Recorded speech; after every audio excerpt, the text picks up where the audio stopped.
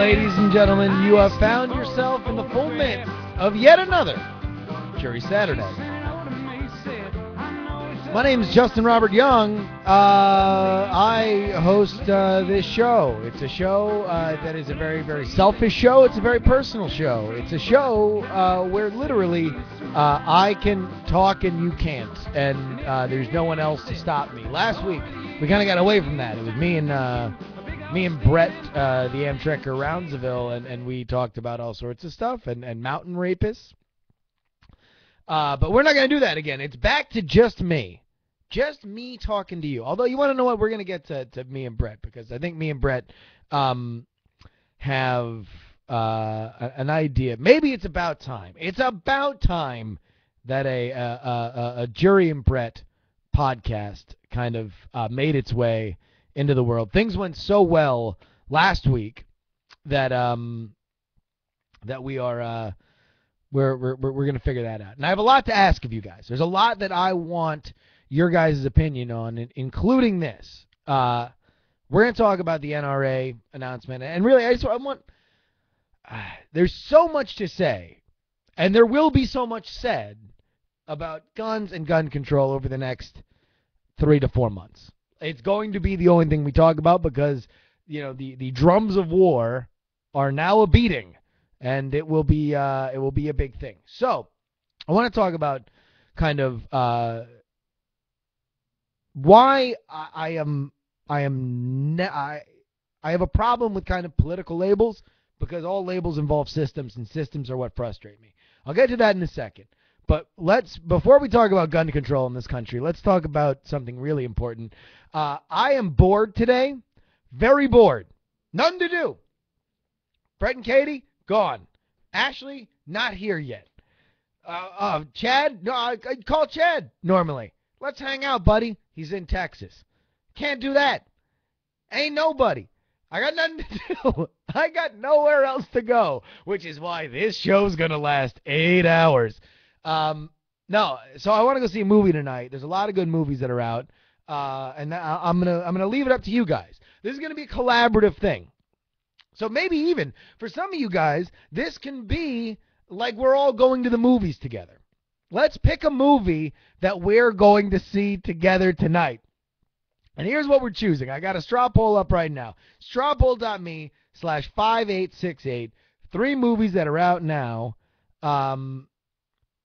This is 40, Zero Dark 30, and The Hobbit. I didn't realize that 30 and 40 were both at the theaters. I believe they're all out today, or Friday rather. I have not seen The Hobbit. If I saw The Hobbit, I'd see it in high frame rate 3D at one of the IMAXs. I'm going to see one of these 3 movies tonight.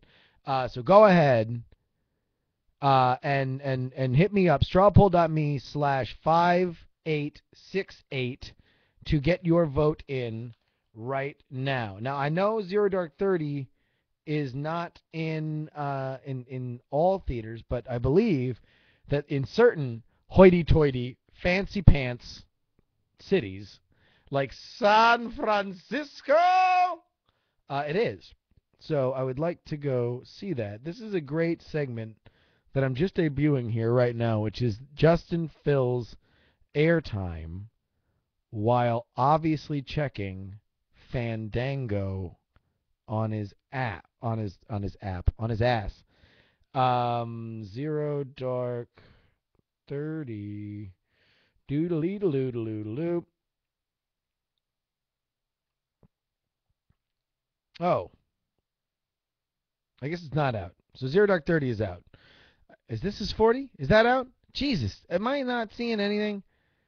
What? Just this is 40. Is that out? Boom. Yes. This is 40 is out. So it's down to This is 40 or The Hobbit. So disregard Zero Dark 30 because I can't see it. So if Zero Dark 30 wins, then literally I'm just going to be sitting home. So do me a favor. Go ahead and vote for either This is 40 or The Hobbit. I'm going to go see one of them tonight. I'm probably going to go see the other one tomorrow. So, but it'll be a fun collaborative thing. Go ahead and vote on that. We'll decide at the end of the show what I'm going to go see. And we can all talk about it on Twitter. Maybe we can have our own little hashtag. Maybe we can have a little JuRY movie night hashtag. We all go see it. We talk about our feelings. It's going to be great. Also, at the end of this, I want to review. I saw a movie last night that I really, really felt strongly about, and it's called Young Adult. And I want to explain why, A, it might have been my favorite movie last year, despite the fact that I just saw it last night, and B, why I am positive why it was not popular. Because I don't think it was a movie that was meant to be popular. It was meant to be good. And that is something that is a hard road to travel when you are in an industry that is designed to make money. But before I get to that, let's go ahead and talk about the NRA. Let's talk about Wayne LaPierre, which is a shockingly French-Canadian name for the NRA. I don't know why I would not think of French Canadians as gun-toting individuals, but I don't know why I wouldn't. I guess it's just because I think of Canadians as kind of nonviolent people. You know, even like hockey enforcers are like generally like nice guys, you know, except for like Chris Simon. That dude tried to stab somebody in the face with a skate. Or he stepped on people with his skate. He was a mean guy. He was a really, all right, so maybe Canadians are violent people. But the NRA, Wayne LaPierre, obviously, this is a position, okay? A position that nobody wants to be in. If you were the CEO of Nabisco, when all of a sudden people around the country were dying under circumstances that involved your crackers, you wouldn't want to be the CEO of Nabisco who's in charge of going out and talking about how awesome crackers are, okay? This is a shitty analogy and metaphor, granted, but it's just nobody, even if you are a gun fan, a gun nut, okay? You don't want to be Wayne LaPierre of the NRA. It's a sensitive situation. So there's a couple ways you can handle it, okay? And the NRA, by and large, a fairly, let's just say they don't get the benefit of the doubt in the media, okay? They are routinely criticized by people who disagree with their central cause. People who don't like guns. They are the chief villain for people who want more gun control. And as things tend to happen when you're on the opposite side of a very, very passionate rift, demonization happens. People, you know, now it's not enough that you are on the opposite side ideologically, you're also a bad person. This happens on both sides. This is tribalism, pure and simple. Now, the NRA is an interesting organization. You know, there's elements of the NRA that don't get talked about a lot, including its very friendly relationship with the civil rights movement in this country. That when the authorities were not a friend to a segment of our population, see fire hoses and black protesters, the NRA helped arm civil rights leaders. They were very passionate about the rights of a certain citizenry of America being able to defend themselves against the government and the authority. Okay? That's something that doesn't really get talked about a lot because, you know, everybody likes to kind of fit conservatives into this one big racist ball. Which, by the way, a horrible children's toy. A children's toy which is sitting on shelves. You can't move racist ball. Mom, get me a racist ball for Christmas. Okay, if you're good. Bounce, bounce, bounce. I think Asians can't drive. It's the ball. It's not me. But Wayne LaPierre comes out, and after the Newton massacre, which, again, the worst thing possible,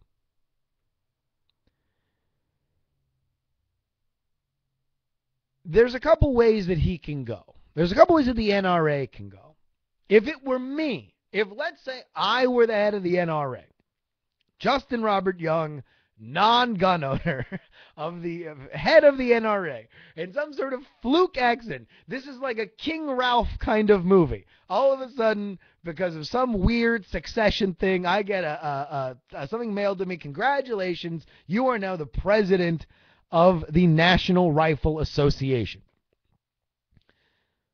I would be very, very aggressive and very, very public about support and help for shooting victims, because I would look at my lobby as one that is in defense of somebody's right to own guns, but not ignorant of the fact that they are very, very dangerous, and that very often bad people can get a hold of them and can do great damage. Because at the end of the day, you have to understand that this is a war for perception. And if you get into a fight about the danger that guns cause versus the safety and freedom for which you are allegedly protecting, or that is the mission statement for which you are protecting, is the freedom to own them and the safety for which they provide. That's what you want to keep at the forefront. And you don't want to be ignorant of, like, just putting your fingers in your ears when you hear about danger. And you can't just pay it lip service like, hey, it happens. Because when it happens, it ends people, fairly permanently. More permanently than, let's say, knives do. So, he does not choose to be very, very aggressive in his support. He instead, knowing that there is blame on him and his lobby, and also that we are, again, that you hear that, kids? Do you hear that? That is the beat of the drums of war, ladies and gentlemen. We are getting ready. This is going to be, remember the division over healthcare a couple years ago? That shit is preseason. That is the worthless game of preseason football where the starters don't even get in for more than a series, okay? Where you're seeing the third string quarterback take the most of the snaps. That's going to be child's play compared to us going to the mat on gun control. And for whatever you want to say about President Obama, that dude has issues for which he wants to go down in history because of. Gun control is now one of them. We're going to the mattresses on this.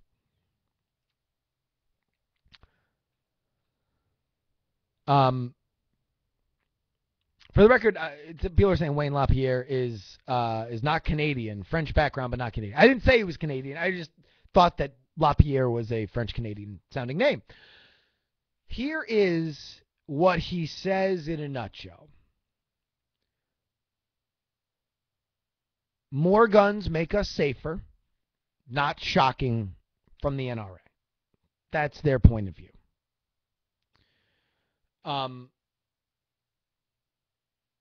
But he goes further, understanding that there is a blame problem.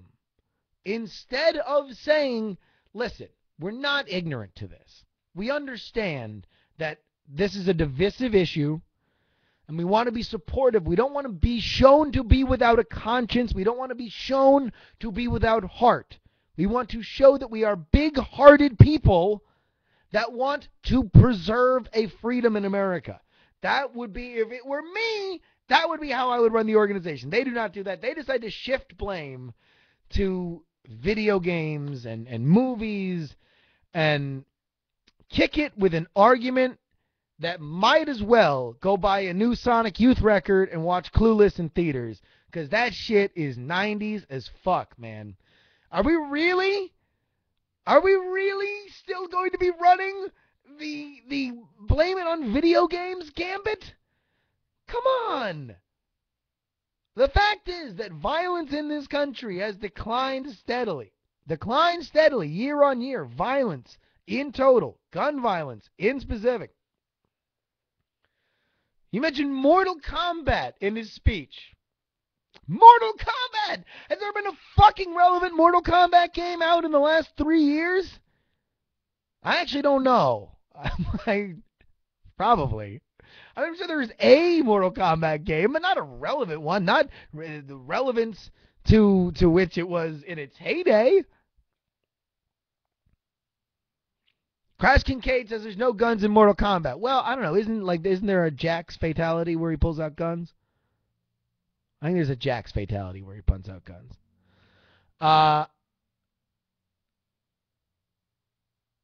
He embarrassed himself. And this is what I said before. It's not. They were saying Striker, not Jax. Here is the problem. And this is what frustrates me. I love political divisions when it comes to political races. Because I like the brand battle between people. I like that. I find that fun. And also, I very much enjoy that we all get to talk about politics, we all get to express our opinions, and we all get to yell at each other, because I think yelling at each other is healthy. What I hate is governing, and I hate this. I hate all the fiscal cliff stuff, because it shows you just how incompetent all these people are, and how much they really don't care about anything they say. They're literally just trying to preserve their phony baloney jobs here, gentlemen. But systems frustrate me. Systems are corrupt. Systems are by people for which don't want to lose their jobs. That frustrates me. And it frustrates me when systems masquerade themselves in the cloak of causes. If I were somebody for which gun violence was a concern, I would hate the person who spoke. I would hate Wayne LaPierre of the NRA. If I was someone for whom the rights to own and bear arms was an important part of my life, I would be embarrassed by what I saw. For this reason, there was nothing that was said yesterday that's going to prepare gun owners for a political fight by people who are not only more savvy, but this is right now a culture where you can't speak up in opposition. You can't say, hey, I'm for guns right now, because the answer is, look at all these dead children.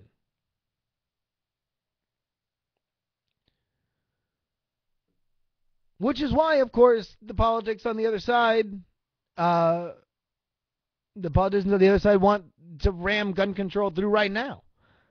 Because it's easy to do it now. And it gets me I get very anxious when people who are pushing for gun control right now say we need to do it now. We need to do it now before we forget how angry we are. Because that, to me, sounds like an angry mob. That sounds like, let's sharpen the pitchforks and let's stab this thing in the heart before we can think twice. And I don't think that great policy comes from that. And I think that any policy is harder to unwind than it is to wind. Rabbit Badger says, strike while the iron is hot. Republicans do that too. Cough, the Patriot Act, cough. Does that mean the Patriot Act is a good idea? No. No. I don't think anybody would say the Patriot Act was a good idea. So why do we want to do it now? Why would we want to do it now? I had a conversation with I've been talking a lot lately about people who work in nonprofits. And the various people that I've known throughout my life and I've talked to recently, there's been a recurring theme that people get into nonprofits because they believe and they love these causes. They are open and big-hearted people. Does that make them the most effective administrators on the planet? No. It often is people who are not great administrators. And sometimes heart and drive and love do not equate the same thing as progress and efficiency. And oftentimes those people get wrapped up. And maybe they're not the best at getting their message out. Now, the NRA is obviously an advocacy group. You may not agree with what they're advocating, but I think that they did not serve the people for whom they are pretending to represent, either their members or other people who might align themselves with their beliefs. I think they did a pretty shitty job. I think if you're blaming video games, like, fucking dude, for real. Come on. Video games? You want to get Lana Del Rey up there? Sing about what caused fucking violence? Just such nonsense. Oh, my God. And if that's the guy that's supposed to be on the other side of the information war, then we're going to be going door to door collecting everybody's pea shooters in the next 2 weeks. Because if you're going to balance video games caused this versus the specter of 12 dead children, ugh. You know, it's just it's frustrating. It's extraordinarily frustrating. 20 dead children, sorry, not 12. 20 dead, not 12. All right. Switching gears, and there's no way to switch gears from a discussion about the NRA to a discussion about a movie that came out last year, except for what I just did, which is the transition to the fact that I watched Young Adult last night. If you haven't seen Young Adult, it's a movie that's directed by Jason Reitman, son of Ivan, and written by Diablo Cody, the same writer and director team who did Juno, the popular film. It's on Netflix, so go ahead and check it out. It's a movie that I've always kind of intended to watch that I never really got around to doing it until I saw it just randomly on Netflix. I decided to take some time out and watch it. And fuck is it good, man. It is really, really, really, really, really good. But it is not a movie that was very popular. It's certainly not as popular as Juno, and I don't even know if it got any kind of Oscar recognition. The plot centers around Charlize Theron. She's a writer of a Sweet Valley High type of young adult series, one for which she is a ghost writer because the person who started the series, his name is on the front of every book. And she's a very selfish, very self-destructive person who decides that the thing that she needs to do is to leave the big city of Minneapolis and go to her small town of Mercury, Minnesota, to convince her high school boyfriend that he should move out to the city with her, despite the fact that he's married and is having children. I'm also being told that Young Adult is on Amazon Instant.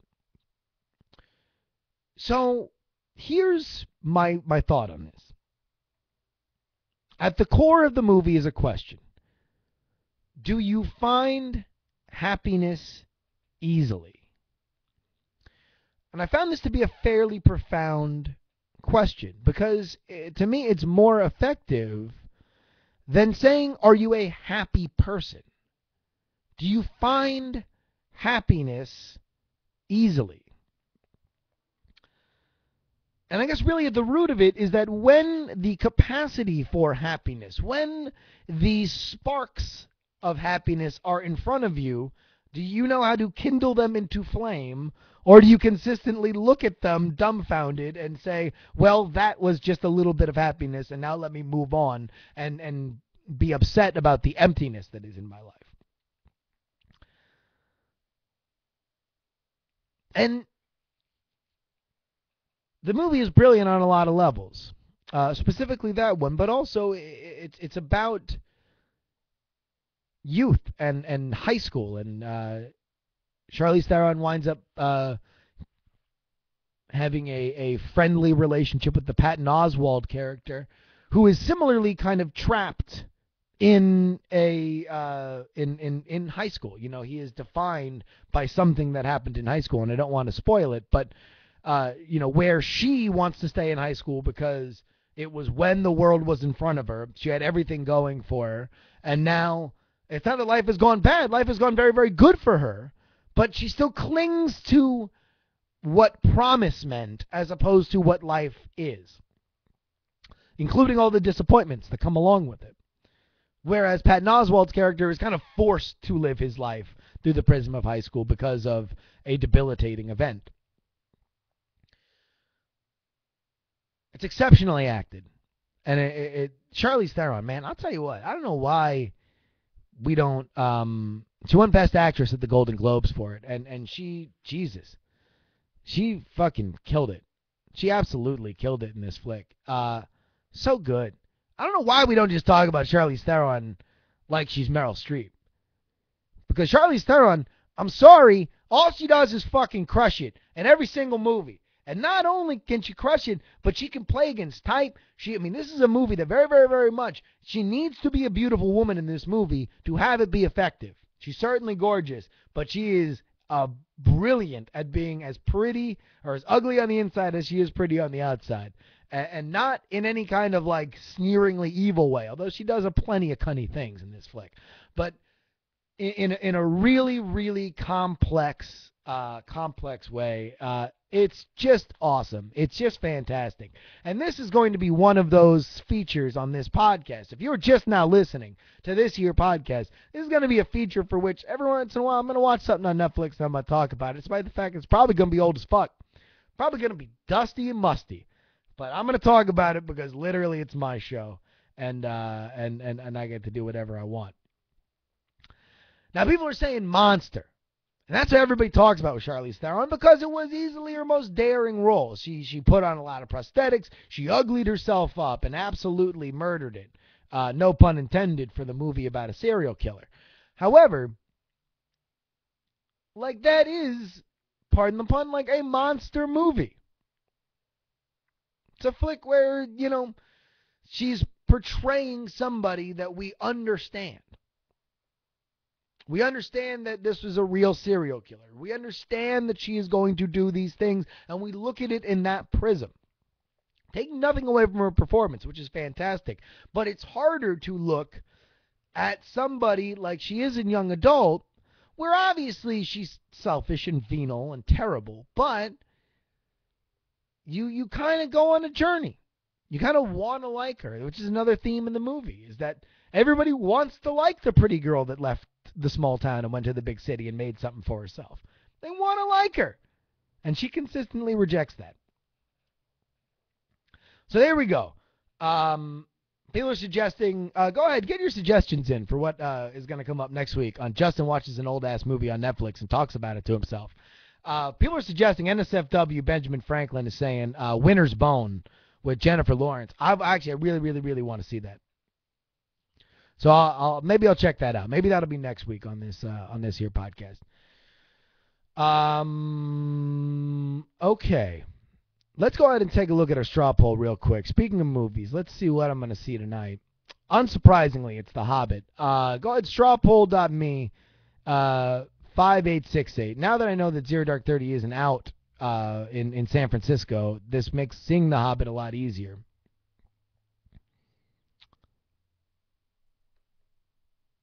I'm definitely going to go see it in HFR. I'm going to go see it in HFR, 3D, IMAX, fart. I'm going to get a lot of popcorn. It's going to be fun. So I'll tell you what. I'm going to go see the movie. I'll put it out. I'll put it a little hashtag. We'll have a little hashtag conversation about it. And it'll be awesome. There's a couple other movies. I kind of slacked off my movie scene in the last couple weeks. I was really up on shit, but I haven't seen Lincoln. I'm going to go see The Hobbit, but we'll see. I'm excited for The Hobbit. I'm reading The Hobbit on Audible, and it's very, very good. I want to get done with it so I can go on the Sword and Laser Goodreads forum and give my opinion.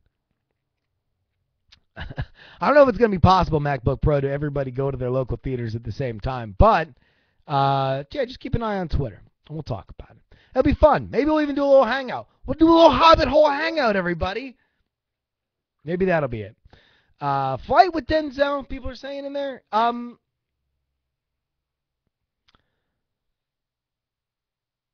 Fight was good.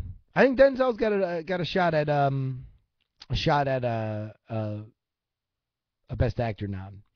Oh, here's something really interesting. Ladies and gentlemen, boys and girls, everybody, our favorite Central New York liberal advocate, Rabid Badger, here in the chat room. I really wanted to see /like Zero Dark, but I'm pissed off about it. Conservative Hollywood promoting torture. Now, Zero Dark 30 in a very, very, very, very interesting position because it is simultaneously getting shit for being a liberal propaganda, perpetrating a hero myth about the Obama administration and the murder of Osama bin Laden, and getting shit right now. And Rabbit Badger saying it was a joke. I understand, but there are people who are concerned about this film promoting torture. Even on that being divisive, people looking at it and saying, well, look, they get credible information out of torture, and hey, look at this. You are denigrating the jobs and the responsibilities of these people. To me, that's a good sign that it's an interesting movie when we're talking about these things. I think these things should be talked about.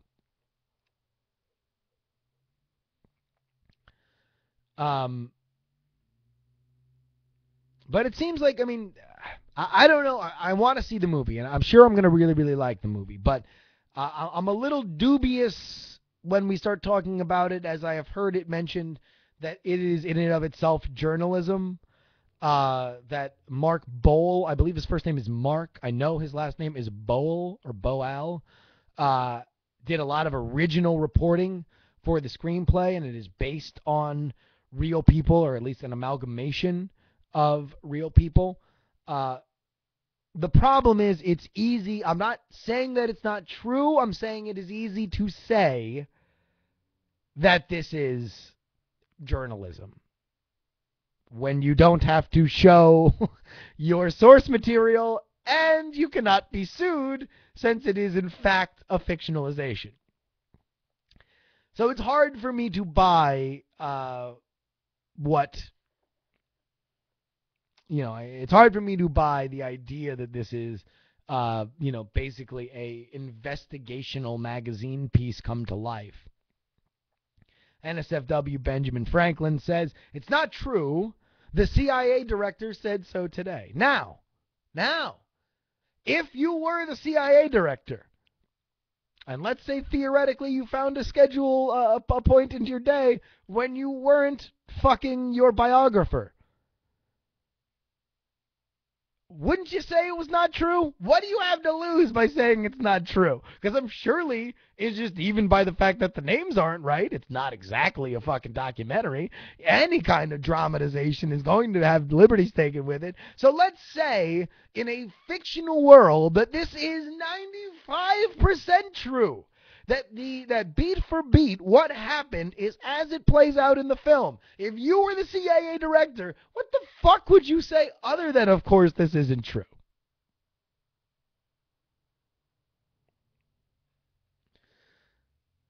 So, all that being said, I'm super excited to go see Zero Dark 30. Nothing, my friends, though nothing, has my excitement all up in a dander but Django Unchained. Oh, Django Unchained. Oh, Django Unchained. There is nothing that can be said about that film that does not make me excited. Oh, they use the N-word too much. Oh, what? It's 2.5 hours. What? What is it? It's 2.5 hours? It has Leonardo DiCaprio as a sneering, slave-owning racist who breeds black people to fight each other. What? The Drudge Report just ran a big, gigantic picture of Quentin Tarantino with the N-word 6 times under it. What? There's nothing you can say that does not make me more excited for this film. Nobody is more talented, indulgent, and fearless than Quentin Tarantino. Nobody. And by all that, there are people who are more one of those three. There are more talented people, there are more indulgent people, there are more fearless people. No one blends them. No one blends them like Tarantino. That is a 2.5 hour movie, but I will fucking guarantee you that shit is more watchable than a lot of other fucking super indulgent 2.5 hour movies. that you will be excited by elements of those movies.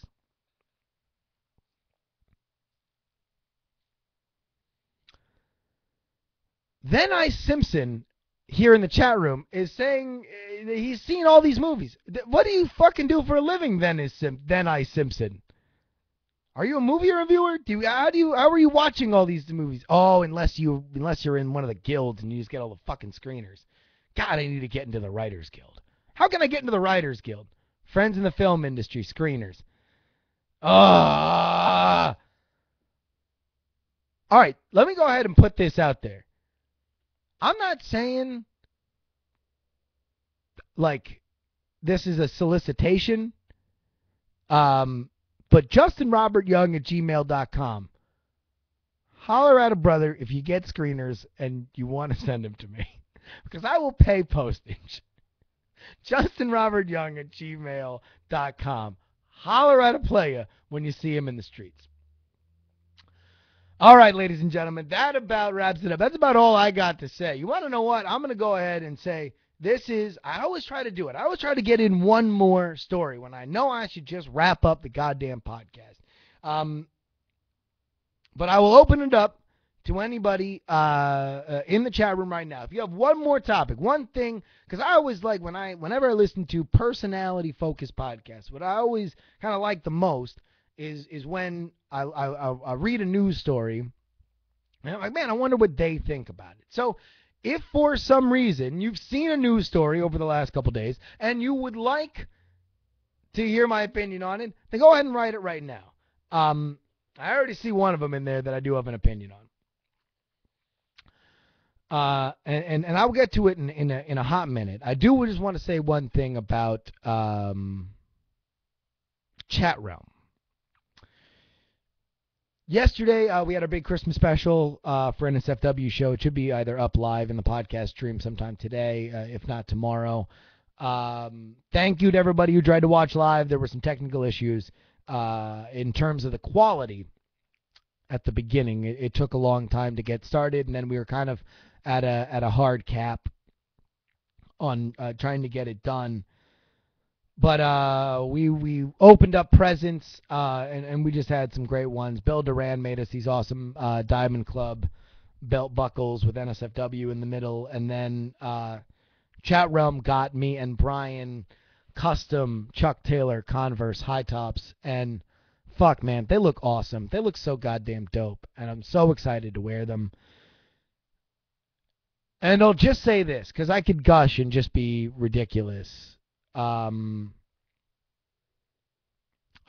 how much I care about Chat Realm, but my entire life I've worshipped at the altar of artists for whom probably never got mainstream recognition, but had fans who got it.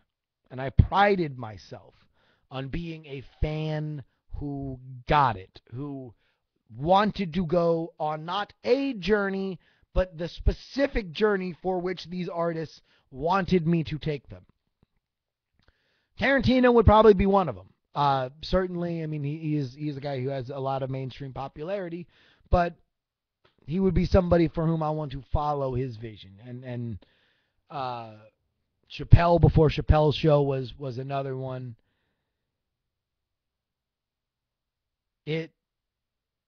You have no idea how much my goals as a child, as a teenager, and as an adult are so fulfilled by what Chat Realm is and what Chat Realm has been to me and to Brian and to not only NSFW show but also every other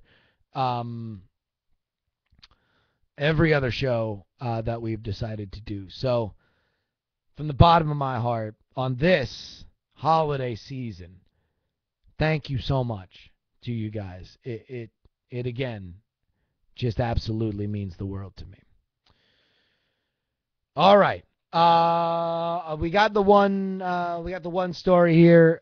Real quick mini story. I got a question for you. What's up with Mr. Maine? Is he going to be back for Weird Things soon? Yes. Yes, I think signs point to yes. Andrew's been in LA. To be honest, I mean, like, here's the thing with Andrew in LA. Like, he's just in demand.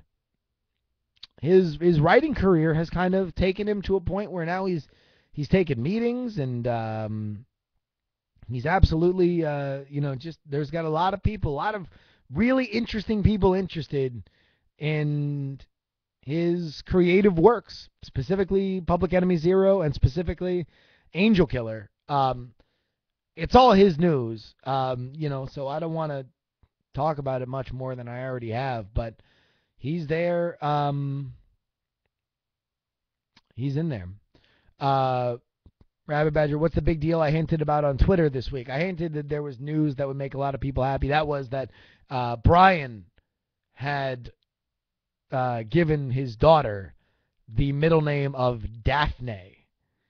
For those of you who don't know the significance of that, earlier this year, me, Brian, and Veronica Belmont, as well as Chad Johnson, worked on a short-lived and little-watched video game podcast called Game On. One of the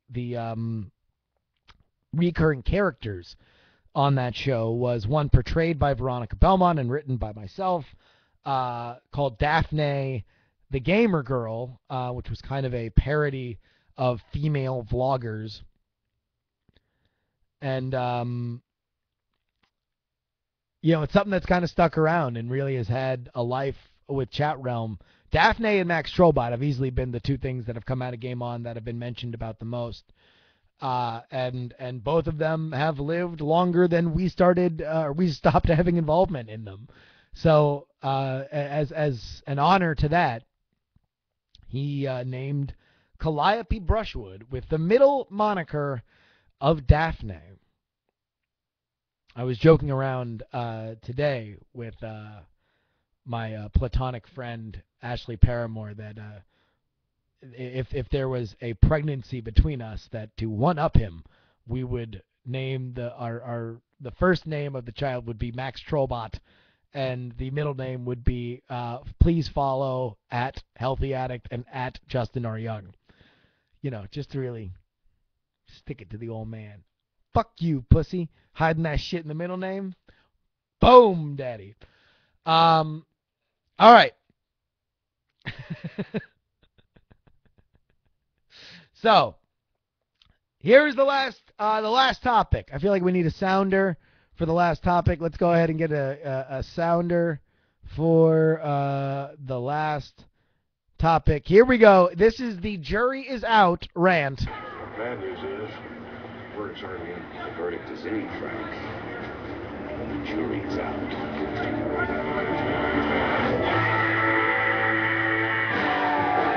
All right, folks, here we go. The final rant of the day is about The Walking Dead. Just when I thought I was out. Just when I thought I was out on The Walking Dead, you pulled me back in.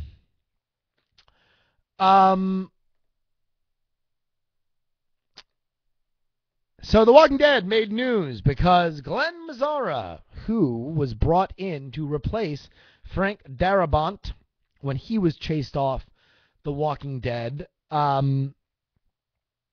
is now leaving. He will leave after season 3. Well,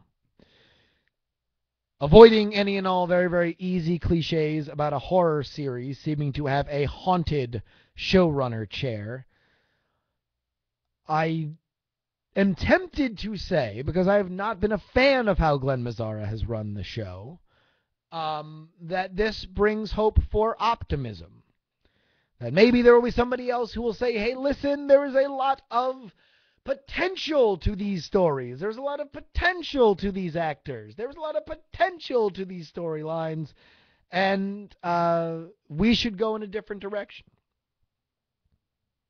Now, I will tell you why I don't feel that at the end of this. But I will say, again, why you could feel optimism. At the end of this season, you really have a lot of dead time in the source material. And my theory has always been that this will be kind of where the books and the show kind of sort of permanently split off. and we'll maybe get peppered here and there with certain characters and certain elements of things that happen in the books. But, like, there's just not a ton there immediately after the Woodbury storyline that I believe would make a compelling television show. It made a fairly compelling comic book read, but, you know, it was not, it was when I got the most bored I have with that run, for whatever that's worth.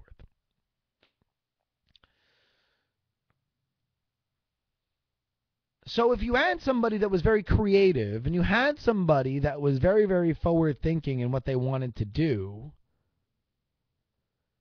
then, you know, this would be a great blank palette. You would say to somebody who has a really good idea for zombie fiction, hey, give me your best zombie fiction story. Let's tell that through the prism of The Walking Dead. I don't think they're going to do that. I think that The Walking Dead at this point is a sci-fi channel drama. It is the most popular version of Warehouse 13 you could find. And not to say that Warehouse 13 is a shitty show. Warehouse 13 is just kind of mindless entertainment. I wanted The Walking Dead to be Mad Men. I wanted it to be the horror equivalent of Breaking Bad. I wanted it to be the genre. I wanted to do for horror what Battlestar Galactica did for science fiction.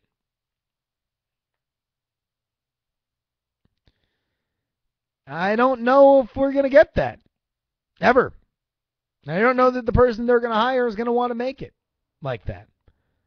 I think they're just going to say, hey, listen, a lot of people just keep tuning in, and we're just going to keep running these fairly simple storylines and killing off main characters and, you know, have people stab zombies in the head and, you know.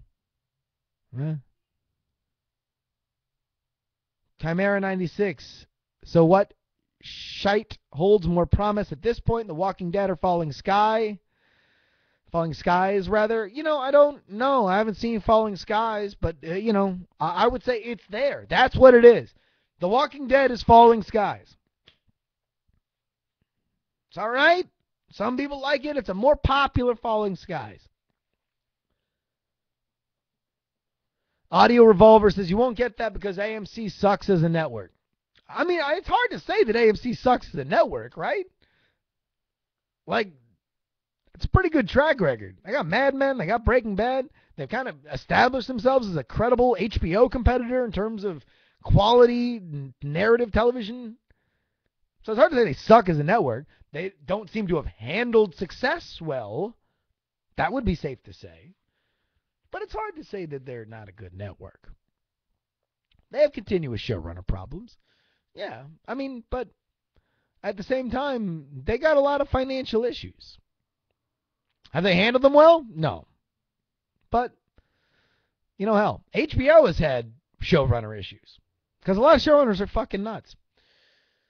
Everybody, go ahead. I'll tell you what. You want to know JuRY's book club? I want to make a book recommendation real quick. The Revolution was televised by Alan Sepinwall. Go ahead on Amazon. Go buy that. It's in paperback. It's an ebook. Treat yourself. Great book.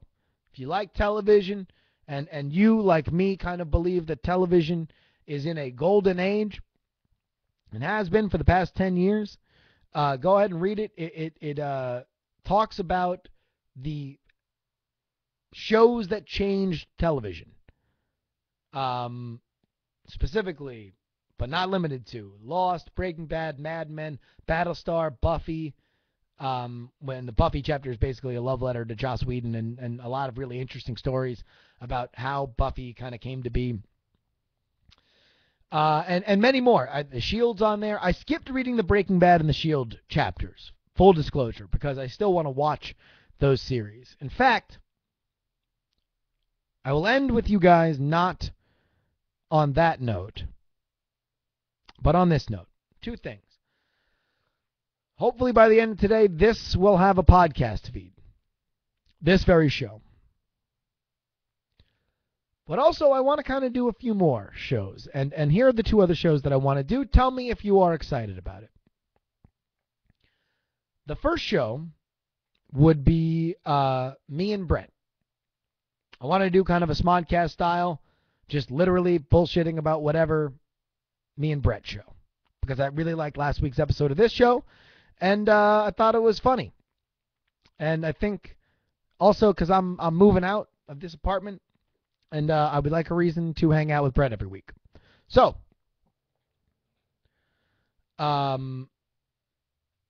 that's the first one. And the second one is this. I want to do a book club for television shows. Here's my thought. I want to do a series of, and this will probably be maybe I don't know if it's a YouTube thing or a podcast thing. I think it might be a YouTube thing. But I want to watch a series, and every 4 episodes, I want to talk about those last 4 episodes. So somebody who is watching a series for the first time, because I really, really loved when I was watching Lost, the episode recaps by Doc Jensen on Entertainment Weekly became such a gigantic thing for me. I loved reading his breakdowns rather, almost as much as I loved watching the show, especially when it wasn't a great episode. I loved reading his recap because it was just so well written and so dense and so amazing, and always referenced all these other books and stuff, and it gave me other stuff to think about and read.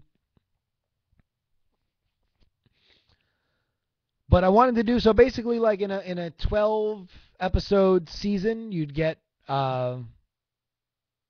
maybe 3 installments of it. People are saying AfterBuzz TV maybe does something similar, which is fine. I mean, I'm not saying it's a new idea. I'm saying it's an idea that I've thought about for a while, and I think I would like to do. And I would like to start with Breaking Bad. I would like to start doing this series with Breaking Bad. And so maybe what it is I do every 4 episodes, I maybe interview or I talk to somebody who's a fan of the show, either a friend of mine or a television critic or something like that. But it would be kind of, it wouldn't come out maybe on a regular schedule, or I would try to produce the 3 of them. I would watch through the episodes and everything. So there we go. But I need names for both of them. So go ahead, justinrobertyoung@gmail.com, and I will give me names. Give me names for the Me and Brett podcast, Me and Amtrekker, and give me a name for the companion piece to these series. So it would start off like each season would get 3 episodes. That would be the idea of the television series one. JB Bites? I don't know. That kind of sounds a little 90s. If you put if you spelled Bites with a Y, maybe that would be. The name for Brett and me, Distracted, people are saying. Okay, these are all great. Send them to justinrobertyoung@gmail.com. That about brings us to the end of JuRY Saturday. I'm going to go see The Hobbit, everybody. Follow me at justinryoung@gmail.com if you want to talk about The Hobbit. We're going to have a hashtag. Maybe I'll go do I'm going to come back here. We'll do a hangout. We'll fart at each other's balls. It'll be hilarious. Ladies and gentlemen, I'm done for today. Thank you very, very much for taking time out of your busy week to share with me.